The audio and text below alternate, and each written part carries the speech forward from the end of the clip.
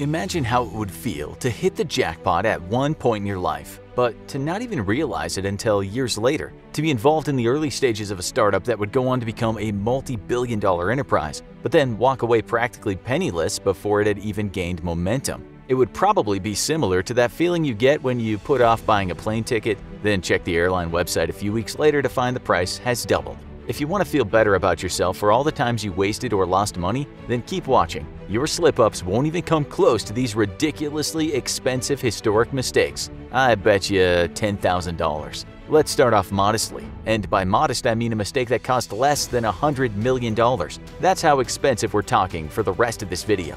In 2014, a French train company ordered 2,000 new trains for its cross-country railways. The manufacturer proceeded to design, make, and ship out these trains, only for the French officials to have a horrible realization. The trains they'd ordered were too wide to actually fit on the rails. How could this have happened? Turns out those officials failed to measure all the stations. Some of the rails fit the train perfectly, but others were 50 years older and much thinner. Amazingly, everyone had forgotten that there were railways of different sizes. The good news is that they didn't need to throw away the trains, but the bad news is that the only way to solve the problem was to widen all the older, thinner rails to make them the right size for the trains. There were over 1,000 stations to change, making the total cost $68.4 million. That's on top of the $28.5 billion it cost to make the trains in the first place.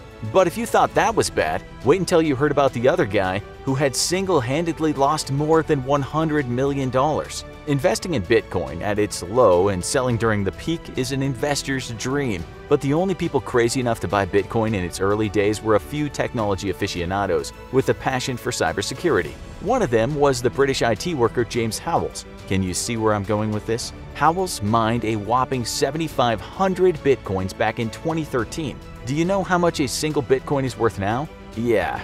Unfortunately, James got careless and one day he decided he wanted a new computer, so he broke his old laptop into parts so he could sell them individually. Although he had the foresight to keep the hard drives in case the Bitcoins did gain value one day. Let's face it, keeping a hard drive worth millions lying around in your house is a disaster waiting to happen. One day, the man was cleaning his house when he accidentally placed the hard drive in the trash can. The trash ended up in the landfill site and James didn't even notice until years later.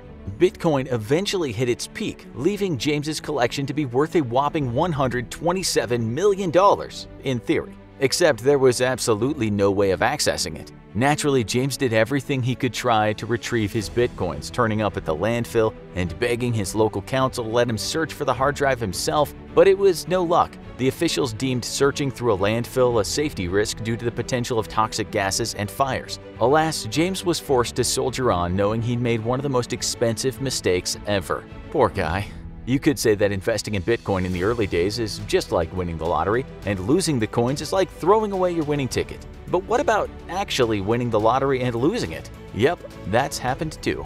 Some more careless Brits bought a few lottery tickets, one of which went on to be the winner. Imagine the joy, the excitement, your mind racing as you thought about how you'd spend the money. But unfortunately, this pair made a fatal error. They'd also had a few losing tickets, so to avoid confusion, the husband tried to throw away the losing tickets, but you guessed it, he ended up throwing away the winning ticket instead. If ever there was a test of true love, it's gotta be that. In some ways, you could say that their lottery ticket was as good as lost in space, and it's not the only thing lost in space that's worth millions. In 1998, NASA launched a Mars Climate Orbiter, in other words, a space probe that was sent to orbit Mars and study its atmosphere and surface. As the orbiter left the Earth, little did the engineers know that they'd made a fatal mistake when calibrating the units of measurement on the machine. The team had used English units of measurement instead of the metric system more commonly used for that type of operation. It might not sound like a big deal, but we're talking about rocket science here. Kind of. As a result, the spacecraft team managing the orbiter were using different units to the flight team,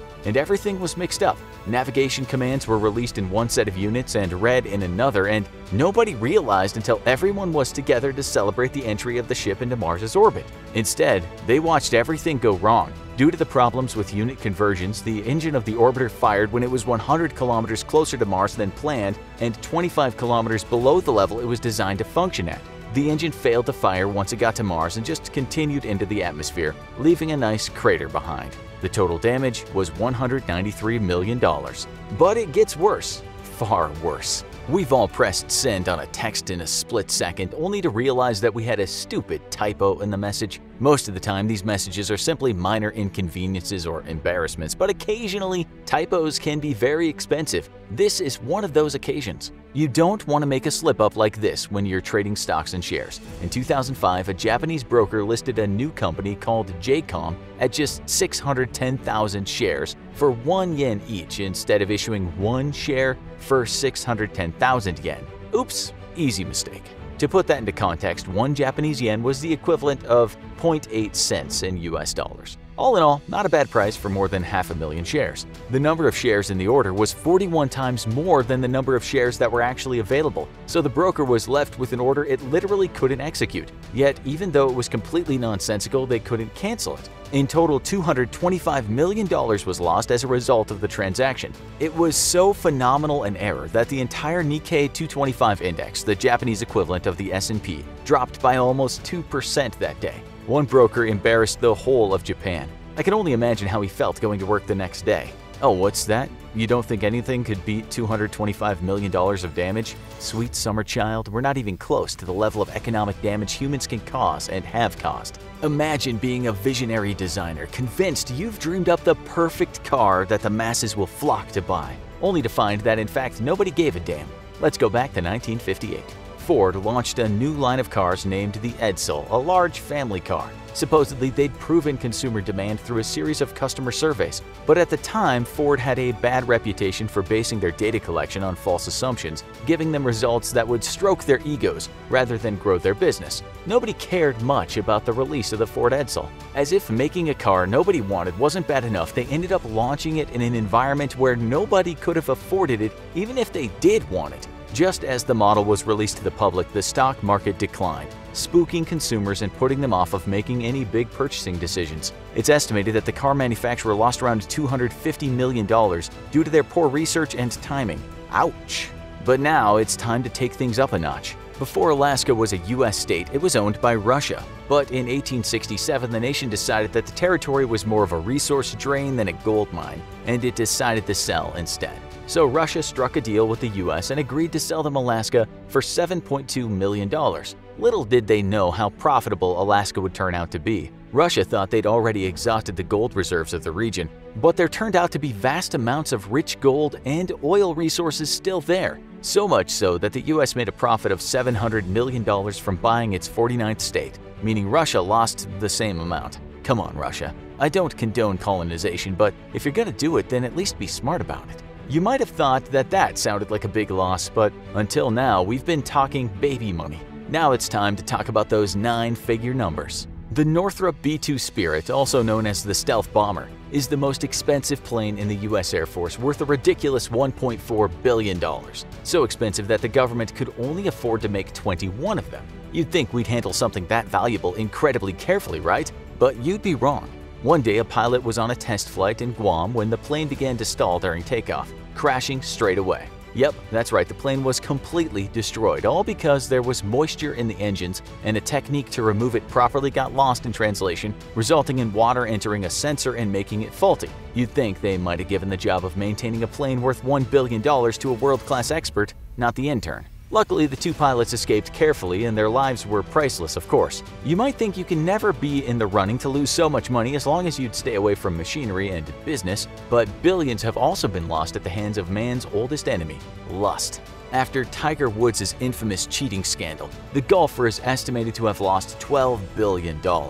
Now that might seem like a crazy amount considering he was never actually worth that much in the first place, but the estimate includes value lost by shareholders of his former sponsors as a result of the affairs, as well as the sports star's substantial personal loss. Would it have really been that hard to keep it in your pants, Tiger? Do you think we can triple the size of that mistake?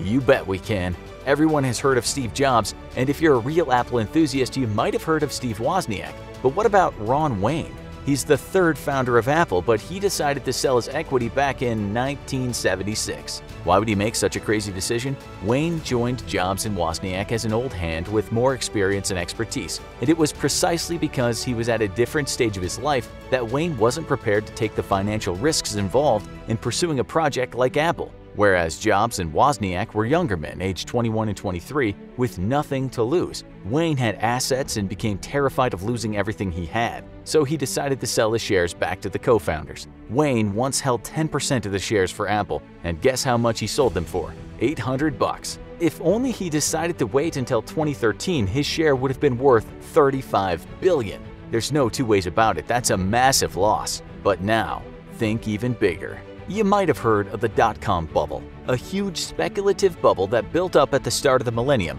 Investors had begun to suspect that the internet and technology would be big, but they weren't quite sure what form that would take or which companies would make it. Basically, lots of people got overexcited and started making some pretty big gambles. Two companies pitted as future successes were Time Warner and AOL. The two media companies merged together in 2000 at the height of the bubble. It was believed to be a genius move that would revolutionize the industry. Hey, stop laughing. Time Warner's cable network and content would merge with the online presence of AOL, making them unbeatable together. At least that was the theory. It couldn't have been further from the truth. Firstly, the workplace cultures of the two firms didn't exactly merge together smoothly. Then things went from bad to worse, and the bubble finally burst, plunging the economy into a recession and harming the merger. AOL was hit hard and forced to take a write-off almost of $100 billion by 2002, taking its stock value from a whopping $226 billion to a measly $20 billion. Ouch! By 2009, Time Warner left AOL with a valuation of $36 billion, leaving AOL with a value of just $2.5 billion. All in all, the whole thing resulted in a total loss of $146 billion. Well, if that doesn't make you feel better about every stupid way you've wasted money, then I don't know what will. Check out our videos about the most expensive works of art destroyed by tourists and how the US lost a $1.4 billion aircraft.